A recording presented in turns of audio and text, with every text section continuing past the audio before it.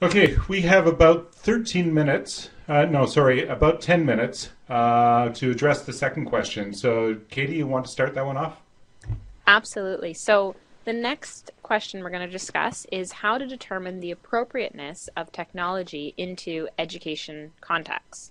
So considering that the main task and assignment in this course is to collaboratively create a 10 to 15 minute group video analyzing the relationship of the technology to teaching and learning opportunities as described in the HCHI model by Desjardins in 2001 and then 2005.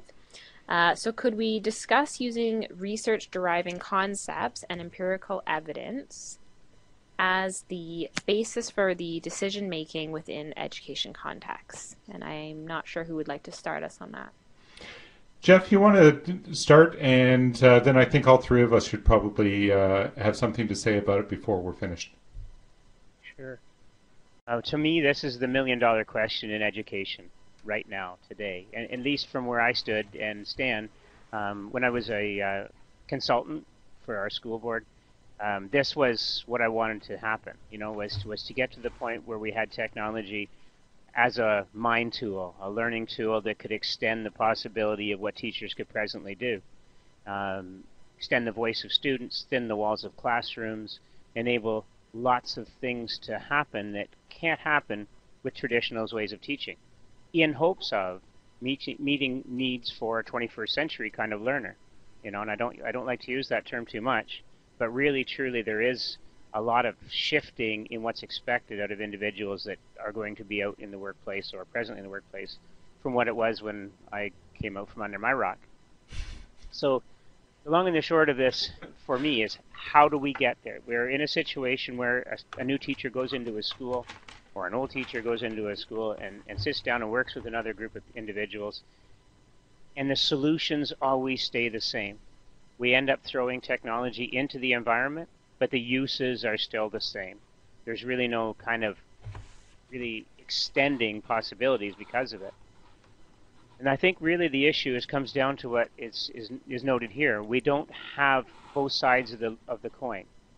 Those that come in and those that are already there see education and do pedagogical things, and that's done as they were themselves taught.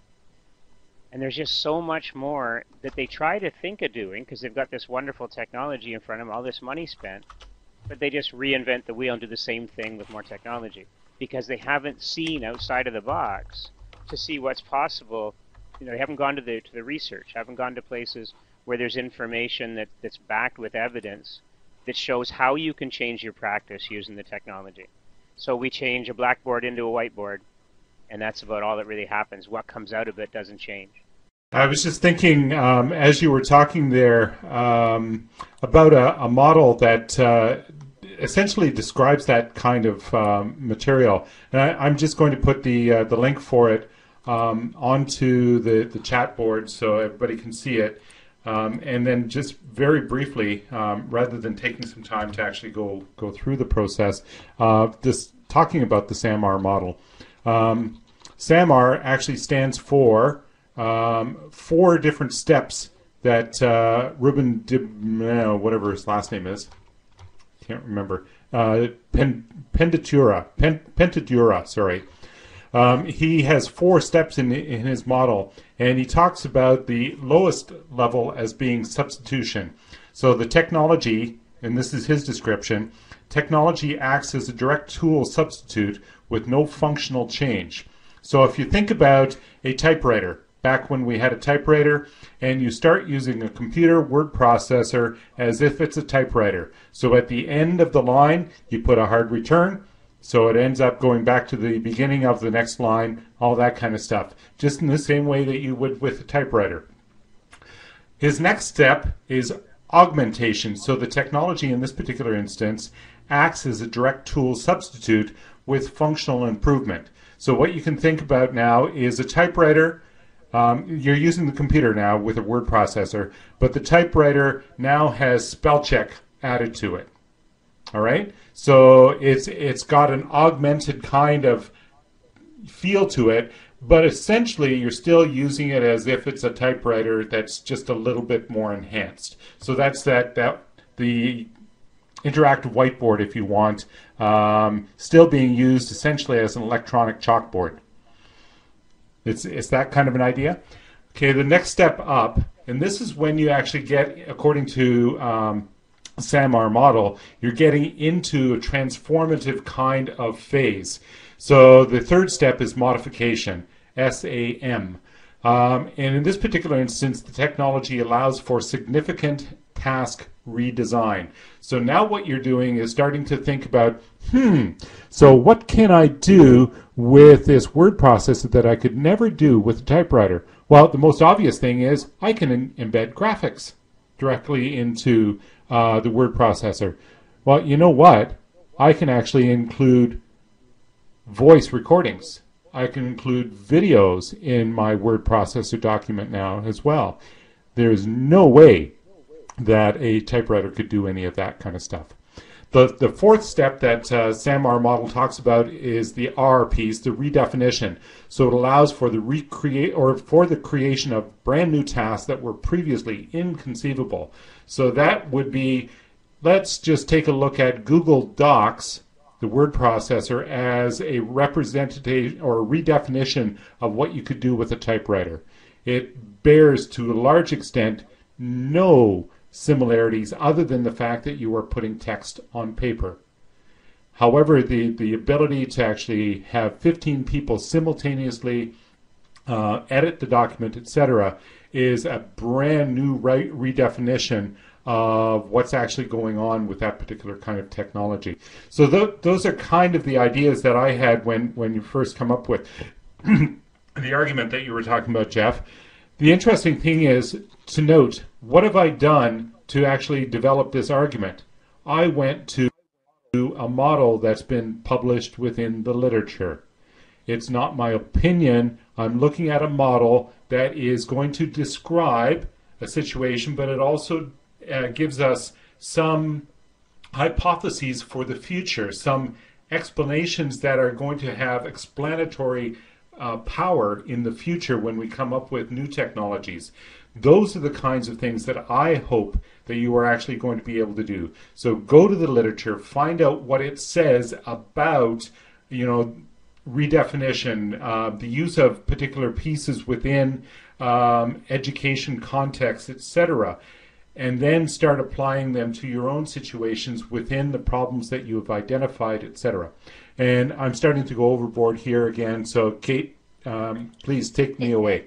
No, it was funny. As you were describing it, I was sitting here, and the teacher and me, as you were describing the model, was then going to the next step in my process of finding examples of it in the classroom. So I was thinking about, writing and how we have so many, before the children would use pencils to write. And I was thinking about using that model with real examples and then taking it to the next step, which is, a part of this process, but they need to have that foundational research, which is, again, why I was posting the library resources as a tool for our students to start using, to start going out and researching properly some of the explanations that are out there so that they can help form new opinions, because essentially we need to start creating and coming up with solutions to our problems by starting with a strong foundation from the research, the most current research that's out there.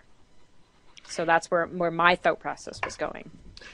Yeah, thanks. I would call that, as I've said in the chat line here, that is evidence-based decision making. So you're actually going out, finding the evidence that will support the argument that you're trying to make.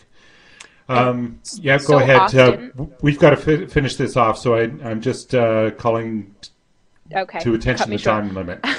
I was just going to say, so often, we go back to our first experience, our own experience. And so it's really a shift that has to occur in our thinking to move away from looking at how we were taught and then thinking that that's how we should teach, and thinking, so we really have to move away, especially in this course, to now a different way of thinking and a different way of applying that knowledge. And so hopefully our students will start realizing that their opinions are not as critical as research and then coming up with new solutions. That kind of takes me right to what I was thinking about, the idea of their own opinions of things. And I know we got to rush through this, and it's important that we are succinct. The one thing that comes to my mind is sometimes we think we have an opinion because, again, we're looking for the right and wrong answer in things. And we know that the right and wrong answer should be, well, we need technology embedded in this because it's in a technology course. There's an awful lot of things that people carry around inside them as a belief structure that even though they'll articulate it to be one way, it'll actually be another. And work like that done by Ertmer is something that really brought this to my attention, that sometimes when we ask a teacher, do you use technology in the classroom? They'll say, oh yeah, we use it quite a bit. And we ask them, do you integrate it? Is it integrated into your lesson? Well, I think so. I think I'm doing integration. I went to this course 2 weeks ago with my consultant, and he gave me some information on how to use the technology. So I'm up and running. And then when people actually go in and view them in the classroom, and there's actually some research done, they're truly not integrating. They're truly going back to the same place. They're stuck in the lower levels of the SAMR model, and that's where they stay. It's because they don't know how to open their minds up necessarily. And the only way you can do that is to go to somebody who's done some research about what resistance and what barriers people have to the adoption of technology as a changing tool. So it goes back to that same idea of needing to know what you don't know. And if you don't know it, you can't find it yourself. It needs to be from beyond you someplace, where the research comes in handy to give us some ideas. People have postulated questions, formatted them, gone out there and tried to find an answer. Other people have tried to refute them. There's a whole process there that actually leads to the ability to make change for the individual. And if we just stay drawing from ourselves all the time, we're not going to be able to go up on the SAMR model. We won't know what the concerns, like the whole idea of concerns-based adoption models can't even be addressed if we don't know what the concerns are. So it just really helps, I think, if we do some research along the way.